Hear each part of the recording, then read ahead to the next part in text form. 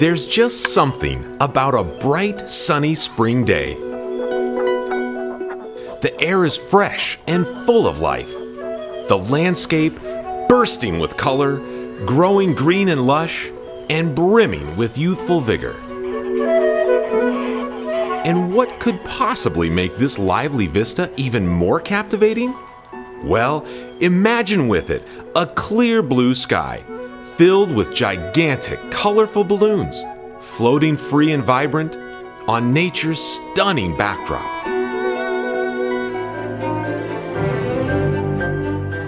This is the picture of complete health. It's the very scene that will surely bring out the adventurous kid in anyone lucky enough to experience it.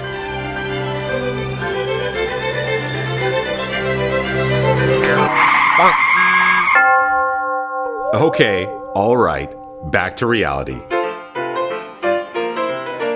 Now granted, here on the northern plains, we have beautiful scenery and nice spring days. But how many of them even begin to approach the colorful, sensational image we've just painted for you? Yeah, so how about the next best thing? There is a new project just launched at the University of North Dakota. It is for kids of varying ages. It requires nice spring days and a large balloon. And it appears to be generating a good bit of fun, excitement, and healthy competition. And best of all, it's raising students' zest for science to new heights.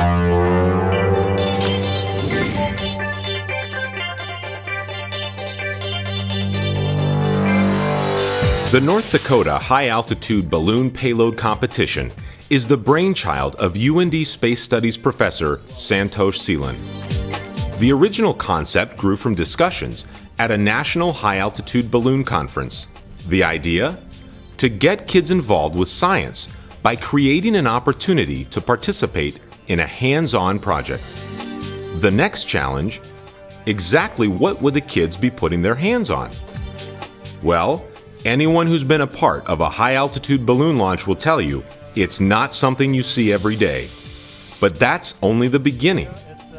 Add the expertise of the UND Space Studies Department and the value of this endeavor begins to multiply. Add an interactive twist, and the project becomes a competition with teams producing creatively designed payloads with purpose. With backing from the NASA Space Grant Consortium, the concept is sound, and what was once just a vision is now reality, the result of considerable planning, effort, and teamwork. So this is just I think more of a fun thing for the students, and they learn a lot in the process, and great teamwork. And I noticed some parents got involved, and teachers were quite excited. With the competition headed firmly in the right direction, the project revealed yet another value. UND research assistant Katrina Jackson was tapped to lead the charge in getting the word out to North Dakota schools. Now, she did have a bit of support from her friends at UND Space Studies, but this was no small task. What it turned out to be was a terrific chance for a different kind of hands-on experience at a higher level. It was kind of a slow start last semester just because we weren't really sure how we wanted to go about this yet and what we wanted to do exactly. I made some YouTube videos describing the competition, got in touch with some local news stations and had them talk about the competition, and Brad helped get everything up on the website telling everybody about the competition. And then we just hoped to get as many responses as we could. One of the greatest challenges in this phase, meeting critical payload criteria. As students and teachers will tell you, it's a lot of work detailing purpose, design, and production of these novel packages, but clearly there's one absolute essential. You've got to have imagination. Hello, I'm Jordan Betts, and I'm here in the name of science.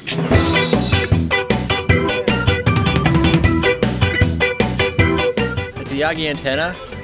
Some people refer to it as a ray gun. We have data loggers that'll do relative humidity, temperature, solar. The design. It's very structurally sound. To say the payloads these students created were impressive is a colossal understatement. One team loaded their rather kitchen-esque housing with sophisticated video gear, including a transmitter and antenna package capable of sending real-time video back to Earth. Another provided a testing mechanism for some creative egg protection methods. And for a bit of contrast, they threw in a Geiger counter to test radiation levels in near space. Still others featured instruments for recording solar energy levels at high altitudes.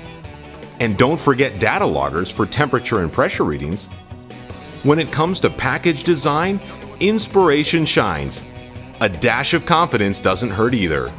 After all, how else could you send, among other things, a flying casserole, a lightweight pyramid, and something resembling Swiss cheese construction into near space and hope for valuable information in return? I like these type of projects because they expose students to the engineering design process, where you start out with an idea and you end up with data at the end. As the project moves forward, the effort required for success becomes clear. Information must be timely and accurate. There are travel and facility arrangements to juggle, not to mention the myriad of clerical issues surrounding the mission. It is quite another matter to be ready for what Mother Nature has in store. The weather is a major factor in any successful balloon launch. The bottom line, always have a plan B. In the case of this competition, that plan B was a vital key to a successful launch. Another was the flexibility of everyone involved. With a late April Bismarck launch foiled by rain, the shift was on, and a one-week delay which featured a flurry of real-time decision-making resulted in an exhilarating last-minute launch from an alternate site near Buxton, North Dakota. Right up to the release, strategies were shuffled to fit changing conditions until finally the skies revealed a perfect window, and the 2012 Payload train was headed for new heights.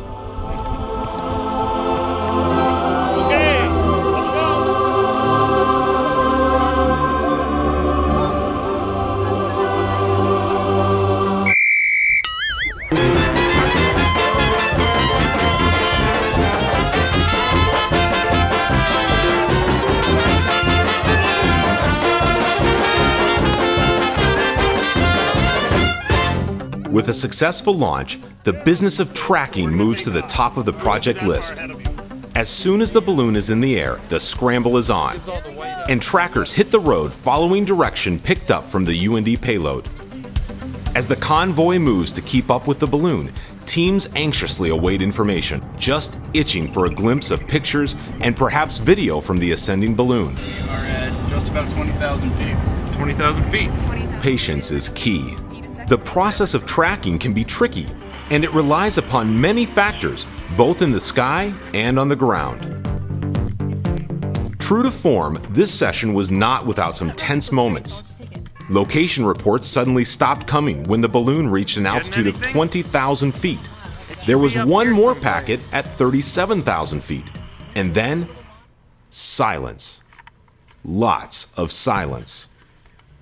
Finally, another message is received, now indicating the balloon was on descent, and for the trackers, a big sigh of relief. So there were some tense moments during the chase, but we had a good prediction.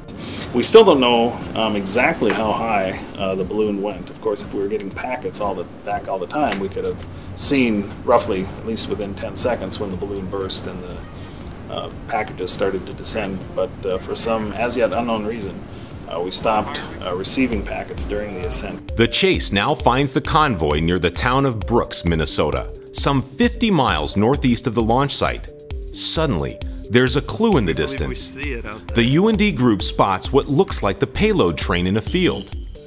After gaining landowner permission to retrieve the package, they found it included only the tracking payload. The student payloads and the tracking gear had separated. The group is now faced with a much bigger task. Not only do they have to figure out why the gear had separated, they now must try to find the student payloads without the aid of a tracking mechanism. As launch day wears on, time and maybe a bit of luck would reveal more of the story. Later that day, a local farmer spotted the lost Payload train As he put it, it was a close call. The farmer nearly plowed over what he thought was a pile of garbage, but opted for a closer look when he noticed the NASA stickers and American flag on one of the vessels. Now that the payloads were found, the questions of what really happened during the flight had a chance to be answered. Why did the payload train fall apart? Why did some packages fare better than others? And of course, the big question, what data did we gather? Once back at UND, the remains of the payloads were separated and carefully returned to their respective teams. Once again, the competition heats up as teams evaluate results and submit their final reports. And then, the judges get the case. This project has been breaking new ground since it was only an idea. So why not do an awards ceremony with a high-tech twist?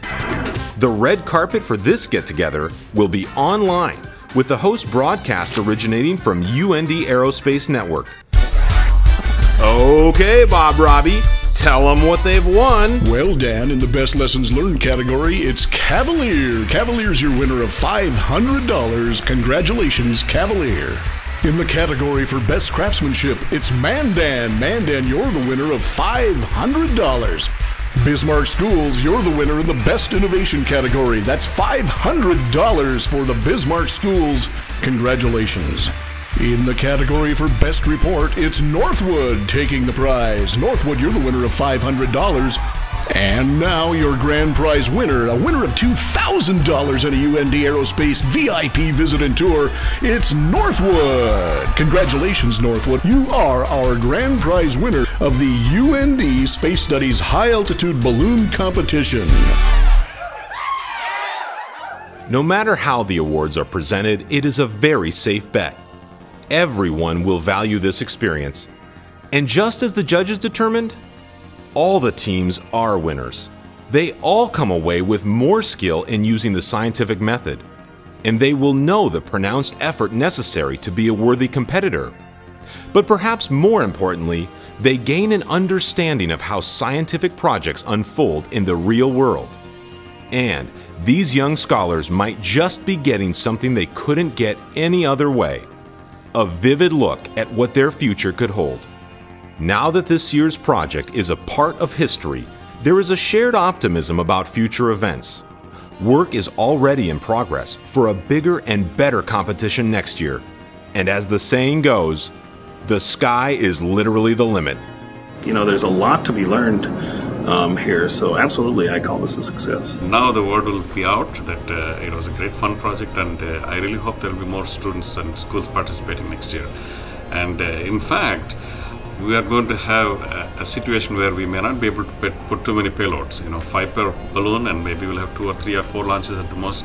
So we'd really like the schools to get on board early and come up with really good payloads, and that's part of the purpose. We keep improving every year, so it's going to be competitive in the future, so they need to be on top of it.